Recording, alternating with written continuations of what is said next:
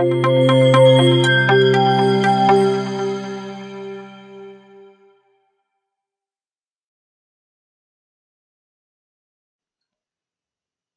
we have seen, polypaint places color on the vertices of a model or the points.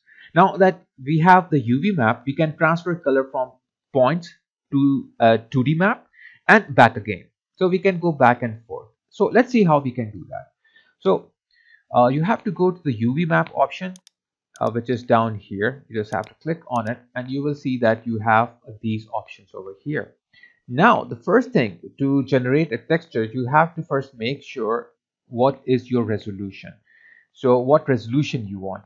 So at this stage, I will just keep the resolution 512 and let's see what happens if we generate a texture. Usually by default, you will see it will be 4K, but what I did, and you can increase it also, but what I did is that I moved it down to 512. Now I have to go to the texture map option. Now I'm inside my texture map option where I will generate whatever settings I have put over here. Now what you need to do here is that you just have to click on the new texture. As soon you will click on the new texture, what it will do is that it will give you something like this. Okay, now I want to create a texture from a polypaint. So I have to go in the create option and click on new from polypaint. So when I will click on new from polypaint, so whatever painting I have done, it will become a texture and it will paste over here. Now as you can see, it does not look right. The reason is that because we didn't apply the UV map on it. Okay, so I will turn this off right now and then I will remove this one from here. I will just go here and texture off and simply I will go to my Z plugin here, uncheck this or keep the polygroups open. By the way, this file you can find in the link in the description below. You can download, and polygroups I will keep it open because I will unwrap it with the help of the polygons. Okay, and I will press unwrap over here. So as soon I will press unwrap here, it will give me this error. That means I have to go to lower subdivision. I will go back to my lower subdivision, unwrap it, and then I will go back to my higher subdivision level. Now what I will do here is that I will press the new texture. Okay, so and then it will turn on, but I have to create from the polypaint. If I will click on the polypaint, you will see that I have this texture on. But if I zoom in, you can see that the quality is not that good. The reason is that because when I was generating this, I had generated this texture while using the value 512. So what I can do here is that if I want a good quality, so I can go to my higher subdivision or higher resolution and generate. But before doing that, if I will go to my lower subdivision level here, like suppose I will press Shift D and keep on going down, so you can see that the quality here is not changing. Okay, because what is doing is that it's only cranking down my subdivision level, but it's not cranking down my texture quality. Why? Because I'm looking at the texture map.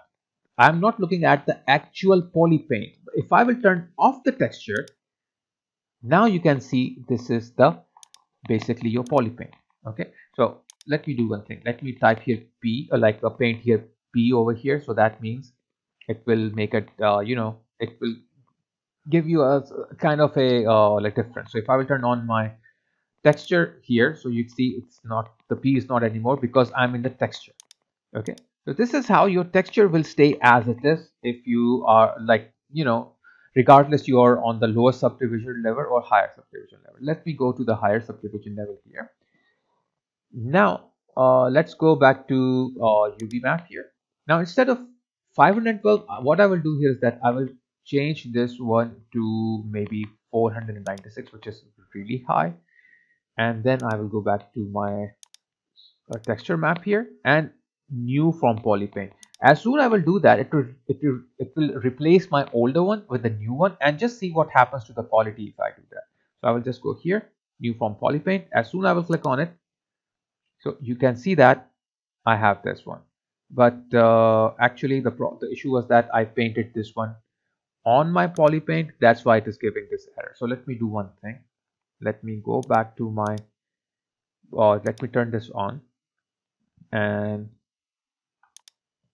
go to, and you know, take the color that I want here. Okay, white color, remove this one. And then again, I will generate it. So that will be fine. Okay. So now if I will go here and click on new from polypaint, make sure the quality is okay. That's fine. Now new from polypaint. Now you will see the resolution is much better than before, unlike what it was before, like with the 512. So this will give you much more better result. Even if you will go to your low subdivision level, this will stay because it's showing you the texture. It's not showing you the polypaint. So if I will turn it off, so you can see this is the polypaint, but this is the texture. And if I will go all the way back to the higher, so it will be just like this. So depending on what you're working on, you might need to experiment to see what resolution of the texture map works out best for you. Sometimes the texture map of 4K might be overkill, but as this is like a very simple polypaint, so it's not making any difference on the 4K. So you just need a good RAM and processor. Other times you might need to set this higher. You might have to drag the slider, which is here, to all the way higher, maybe to 8000, which is the 8K map. So it's totally depends on your requirement and what in the end you are going to do. So for me right now, even 2K will work out. So if you will crank it up to 8K, so this is when your texture in polypaint is going to become more and more high res. But for this case, I don't want this one. So now as you have seen that we took polypaint and we turned that into this sort of a texture. So we can also go the other direction. We can go the other way around. We can turn a texture into a polypaint. So if we want to do this, what you can do, just click over here and this on this button, and instead of the one that you just created, okay, you can, if you want to export it, you can also export it. Like you can just go to texture option here and the one that you have here, okay. You can export easily. Okay, you just have to go to the texture option. Okay, clear on the texture. Okay, and choose the one that you are looking for. I think you have to first press the new texture button here. Okay, so when you press this, oops, let me undo that, not the new texture, sorry, you have to press on the clone texture button here. So as soon you will press the clone texture, it will show over here. Then you can go to the texture, it will show here over like as well. And then you can export, and wherever you want to export and whatever format you want to export, you can do that. Sometimes in some applications, some software like 3D Studio Maya, if you want to use this, so what will happen, it will flip vertically. So you can do one thing before exporting, you can just click on this button, flip V, and it will flip it, and then you can export it. But I will keep it as it is right now because I don't want to export it. So just go here, turn this off. Okay, now as I was saying, I can bring up any other texture file here instead of this. So I can click here and I can go to any one of these here. So like suppose I can take this texture of the globe or these jelly beans. So maybe take this grass here. So if I click, so he will become like a grass. But what is this basically? This is not a polypaint. This is a texture. So if I turn it on or off, it will it will toggle on and off because it's not a like polypaint. It's a texture, simple image as a texture. So how I can convert this texture into a polypaint?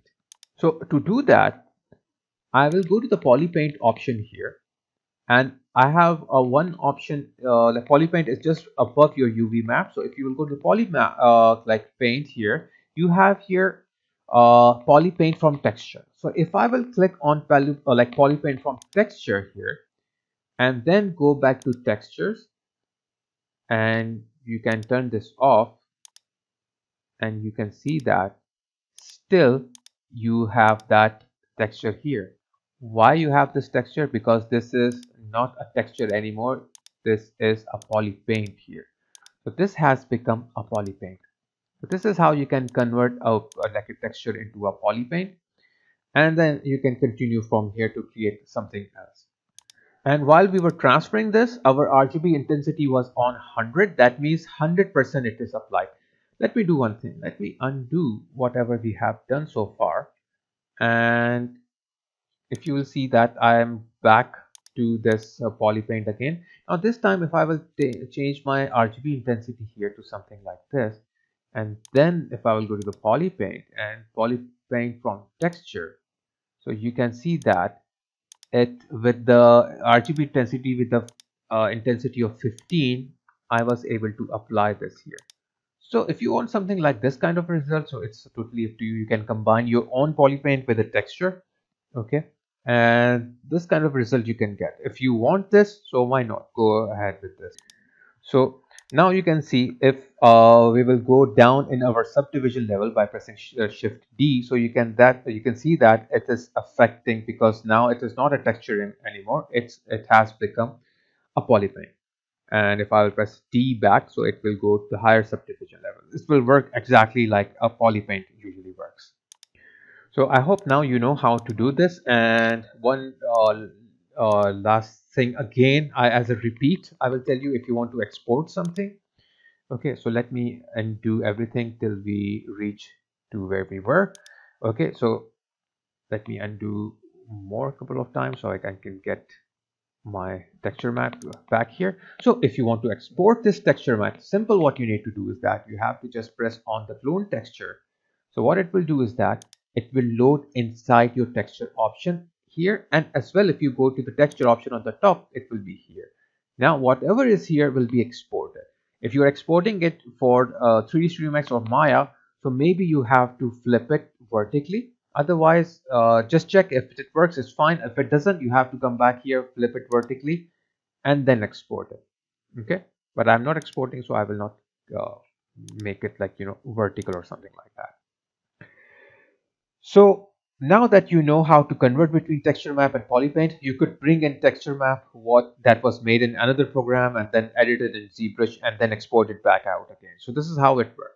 So if you liked my video, please click on the click on the like button. If you have not subscribed to my channel, please subscribe it, and I will highly appreciate if you can share it or give me a shout out on your social media accounts. So it will definitely help me to get more and more subscriber, and I will really appreciate if you will do this for me.